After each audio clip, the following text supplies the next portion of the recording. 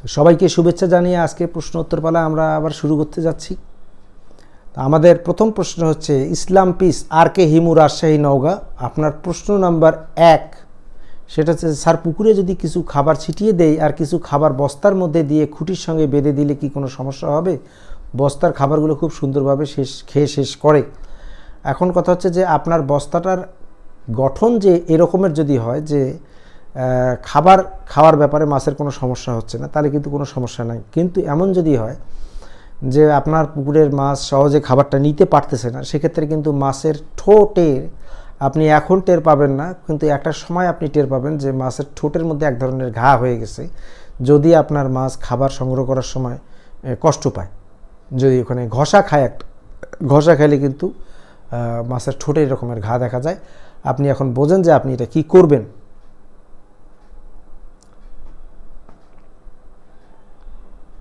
এরপরের প্রশ্ন হচ্ছে রাকিবুল হাসান সাহেবের প্রশ্ন, সেটা হচ্ছে যে স্যার মরা মাছ দেখে কিভাবে বুঝবো এটা কোন রোগে আক্রান্ত হয়েছিল, লক্ষণগুলি দয়া করে জানাবেন। আচ্ছা, মরা মাছ দেখে আপনাকে মরা মাছগুলি দেখে আপনাকে নিজেকেই সিদ্ধান্ত নিতে হবে বা অন্য কারো সাহায্য সহযোগিতা নিতে হবে। সেটা হলো যে যদি আপনি দেখেন যে এটা কমন 2-4টা আছে, সেটা হলো যে যদি দেখেন যে মুখ হা করে আছে, তাহলে বোঝা যাবে যে অক্সিজেন শর্ট। আর যদি কোনো ব্যাকটেরিয়াল কোনো ডিজিজ হয়ে থাকে, তাহলে আপনারা দেখবেন যে ওর গায়ের মধ্যে যদি ঘা হয় তাহলে আলসারেটিভ সিনড্রোম। আবার যদি মনে করেন যে ওর গায়ের মধ্যে তুলা সুতা এরকমের দেখা যাচ্ছে, তাহলে ফাঙ্গাল কোনো ইনফেকশন বা লেজ পচা পাখনা পচা এরকম যদি হয়, তাহলে এরকমের বিভিন্ন রকমের আছে, যেগুলি দেখে আপনারা নিজেরাই করবেন এবং আমরা এটা নিয়ে আলোচনা করব, এটা আপনারা পাবেন।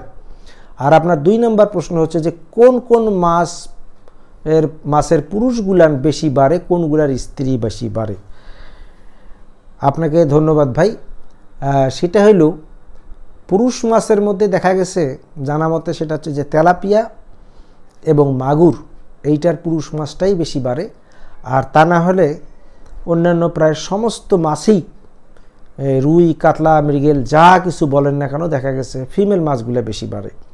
এইটা মাছ হেলের মতন সাইজটা কিন্তু কম্পারেটিভলি আসে। এই জন্যেই আমরা কিন্তু বলি যে তেলাপিয়ার পুরুষের জন্য যেমন আপনারা লালায়িত, আপনারা অন্য মাছগুলিনের ক্ষেত্রে অবশ্যই মাদি মাছগুলিন সংগ্রহ করার চেষ্টা করবেন। আপনাকে ধন্যবাদ ভাই। এরপরের প্রশ্ন হচ্ছে আহমেদ রনি সাহেবের প্রশ্ন। আহমেদ রনি সাহেবের প্রশ্ন হচ্ছে যে আসসালামু আলাইকুম। ওয়ালাইকুম সালাম।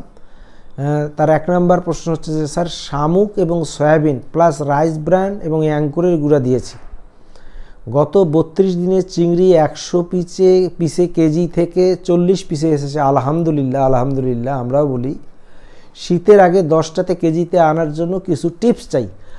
আপনার টিপসের কোনো কিছু নাই।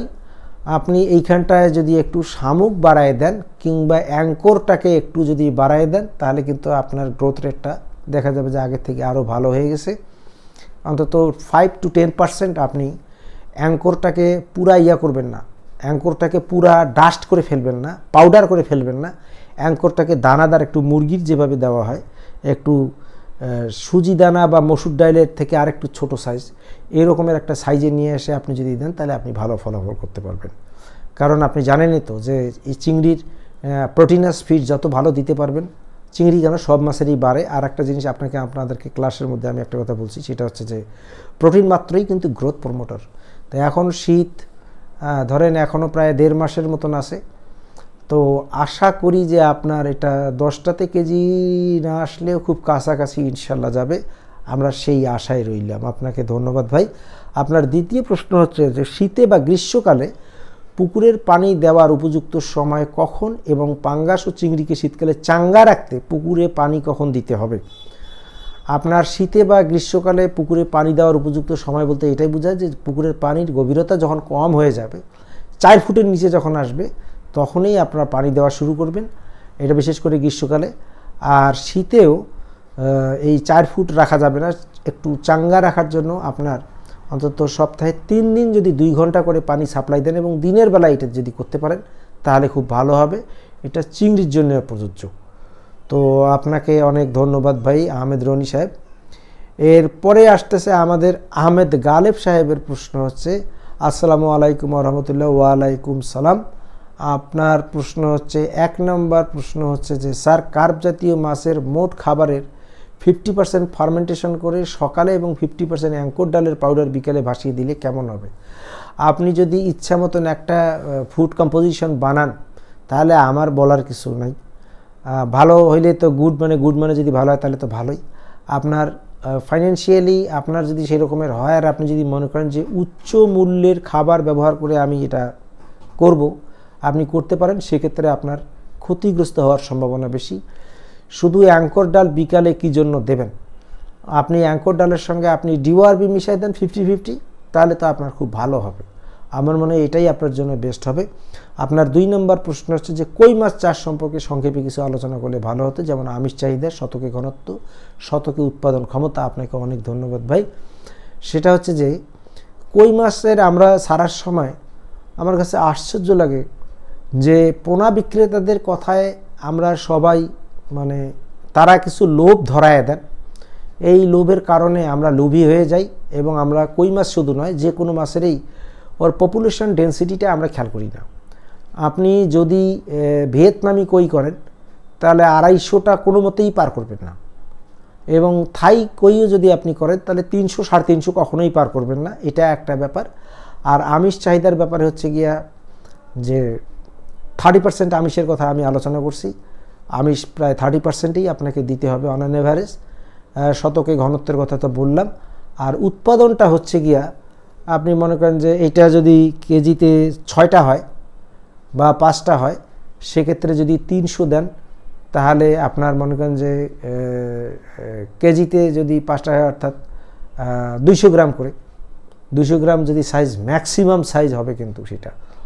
তো যেটা ব্যাপার হচ্ছে কি যে কম করে ছাড়লে আপনার মাছগুলি নিরাপদে থাকবে, আপনার মাছগুলি রোগাক্রান্ত হবে না বা বেহুদা আপনার টেনশন। এই যে কই মাছ 1000টার মতন 1000টার মতন ওনারা ছাড়ছেন অনেকেই। আমি ইদানিং যা খবর পাচ্ছি আমার তো কাছে লাগে যে এই মানুষগুলোর কী অবস্থা হবে। এটা স্রেফ কিন্তু পোনা আলারা কিন্তু আপনাদেরকে মিসগাইড করছেন এবং এটা এরকমের ইয়ে করছেন। আপনি ধরেন 70-80 কেজি পর্যন্ত এটা আপনার হইতেই পারে। কেজিতে যদি 5টা হয় আর 300টার মতন যদি হয় তাহলে 10টায় কেজি মানে 5টায় যদি কেজি হয় তাহলে 20 3 কুড়ি 60, অর্থাৎ 60 থেকে 80 কেজি পর্যন্ত আপনারা কই পাইতে পারেন। সেক্ষেত্রে যদি আপনাদের পানি পরিবর্তনের সুযোগ থাকে কিংবা অ্যারেটর ব্যবহার করে আসেন না, আমরা সবাই বায়োফ্লক করতেছে, আমরাও বায়োফ্লক করে ফেলি। অ্যারেটরের সাফিসিয়েন্ট ব্যবস্থা রাখেন এবং আপনারা পুকুরের মধ্যে অফেন চিটাগুড়, ছাই এগুলো কম বেশি দেওয়ার চেষ্টা করেন, যেন মাছের যে অ্যামোনিয়া যেটা রিলিজ হয় বা আনইটেন খাবার যেটা থাকে বা এই খাবারের যে উচ্ছিষ্ট যেটা থাকে আর কি, এইটা থেকেও বায়োফ্লক তৈরি হোক এবং মাছ এটা খাক এবং এটা বড় হোক এবং ওর পরিবেশটাও আপগ্রেডেড হয়ে যাক। আপনাকে ধন্যবাদ আলগালেব সাহেব। এরপরের প্রশ্ন হচ্ছে যে সোহেল মাসুদ সাহেবের, সেটা হচ্ছে যে সালাম নেবেন স্যার, আমার ওখানে অনেকে পরামর্শ দেন যে খই, লাটা, সয়াবিন এগুলি দিয়ে। আপনার যদি তাদের পরামর্শ যদি আপনার কাছে বেশি ভালো মনে হয় আপনি অবশ্যই তাদের পরামর্শ ধরবেন। আর আমার তো দোকান নেই, আমি আপনাদের কাছে কোনো জিনিস বেচাই না, আপনাদের কাছে আমি তথ্য সরবরাহ করি। আমারটা যদি গ্রহণযোগ্য হয় তাহলে আমারটা দেবেন। আর যদি আপনার ওই অনেকে যারা বলেন এই অনেকের সঙ্গে আমাকে কখনো ল্যাটকাবেন না, আমাকে ওদের পিছনে রাখবেন, যে ওদেরটা শোনার পরে করে গিয়ে যদি লাভবান হইলেন তো হইলেন, গুড। আর যদি না হইলেন তাহলে আমারটাতে আসতে পারেন। তাদের অনেকের সাথে আমার কোনো যোগাযোগ নেই। প্লিজ আমাকে অনেকের সঙ্গে ল্যাটকাবেন না, আমাকে অনেকের পিছনে রাখেন, আমার কোনো আপত্তি নেই, কিন্তু আমি কারোর সঙ্গে মিশতে চাই না যদি তিনি অযৌক্তিক কোনো কিছু বলেন। আর যদি যৌক্তিক কিছু বলেন, এমন যদি কোনো উপাদান নিয়ে আসে যদি বানায় দেন, ভেরি গুড, আমার কোনো আপত্তির কিছু নেই। ধন্যবাদ ভাই। এরপরে এমডি হাসানুজ্জামান সাহেবের প্রশ্ন হচ্ছে যে স্যার আপনার আলোচনার মধ্যে চিংড়ির ক্যালসিয়াম চাহিদার কথা বলছিলেন, যদি একটু বলতেন কিভাবে আমরা কোন উপাদানের মাধ্যমে চিংড়ির ক্যালসিয়াম চাহিদা পূরণ করতে পারি। আমাদের খাদ্য উপাদানের মধ্যে সেরকমের কোনো দরকার নাই। এইটা যদি আপনারা গোটা শামুক যদি ভেঙে দিতে পারেন, জাস্ট একটা বাড়ি মেরে দিয়ে দিলেন, এবং তার যে শামুকের যে খোসা সহ দিয়ে দিলেন, এখান থেকেও চিংড়ির কিছুটা উপাদান পূরণ হবে। আর আমাদের ওই মাছের মধ্যে মাছ আপনার এই পুকুর প্রস্তুতিকালীন আমরা যে চুন দেওয়ার কথা বলি, এইটা যদি দেন বা তার মাসে মাসে যে আমরা যে পরিচর্যার কথা বলি, তাহলেই কিন্তু ক্যালসিয়ামের চাহিদা পূরণ হয়ে যাবে। এবং আর একটা জিনিস বলি, আপনাদের এই জিনিসটা মাথার মধ্যে রাখেন, চিংড়ির সাংঘাতিক যে জিনিসটা দরকার সেটা হলো যে জুপ্লাঙ্কটন। এই খাবারটা যদি আমরা একটু ফার্মেন্টেড করে দিই, কিংবা যদি 15 দিন 12 দিনের মাথায় ওই যে শতকে 100 থেকে 200 গ্রাম ব্রান, তার 10 ভাগের 1 ভাগ চিটাগুড় বা মোলাসেস, তার 10 ভাগের 1 ভাগ ইস্টের মাধ্যমে আমরা যেটা চর্চা করার কথা বলছি, জুপ্লাঙ্কটন যেভাবে ম্যাক্সিমাম তৈরি হয়, এইটা যদি জুপ্লাঙ্কটন যদি সাফিসিয়েন্ট দেওয়া যায়, সেক্ষেত্রে জুপ্লাঙ্কটনের খোসা কিন্তু চিংড়ির খোসা আর জুপ্লাঙ্কটনের খোসা কিন্তু এক। তো ওইটা যদি সে পুরোটা খাইতে পারে, তাহলে তার চাহিদাটা পূরণ হয়ে যেতে পারে। প্রাকৃতিক খাদ্যের মাধ্যমে কিন্তু আমরা এইভাবে চিংড়ির যে খোলসের যে মানে চাহিদা ক্যালসিয়ামের, এটা আমরা পূরণ করতে পারি। এটা সাপ্লিমেন্টারি চুন দিয়েও করতে পারি, আর জুপ্লাঙ্কটন তৈরি করেও কিন্তু আমরা এটাকে খাওয়াই করতে পারি। আর শামুক ভেঙেও যদি দেই, তাহলে কিন্তু এটা ভালো আসতে পারে। এর পরের প্রশ্ন আসছে মলয় কুমার বিশ্বাস। মলয় কুমার বিশ্বাসের প্রশ্ন হচ্ছে, মহাশয়, পুকুর তৈরি করার সময় শতক পিছু 3-4 কেজি চুন দেওয়া হলে কতদিন পরে গোবর দেওয়া যাবে? এইটা কোনো না তো, আপনার এইটা আপনি তাৎক্ষণিকভাবেই আপনি গোবরটা দিয়ে দিতে পারেন, কারণ 2 দিনের মধ্যেই চুনটা দেওয়ার পরে 2 দিনের মধ্যে ও যা কিছু আছে সব কিছু জ্বালায় পুকুরটাকে একদম শোধন করে পরিষ্কার করে ফেলবে। এরপরেই যদি আপনারা এই গোবর দেন বা জৈব সারটা দিয়ে দেন, তাহলে আপনার এটা পুরো ফাংশনে আসবে, কোনো সমস্যার কোনো কিছু নাই। আর এরপরে কতদিন পরে মাছ ছাড়া যাবে, এটা আপনার ওই পানি দিতে হবে, পানি দিয়ে আপনাকে দেখতে হবে, এবং পানি বাড়ানোর সাথে সাথেই আপনাকে যেটা করতে হবে সেটা হলো যে রাসায়নিক সারটা শতকে 100 গ্রাম করে অন্তত ইউরিয়া, 100 গ্রাম করে ডিএপি বা টিএসপি, আর 50 গ্রাম করে যদি আপনি potash then, muriate of potash দেন, তাহলে আপনার পানির কালার 2-3-4 দিনের মধ্যে চলে আসতে পারে।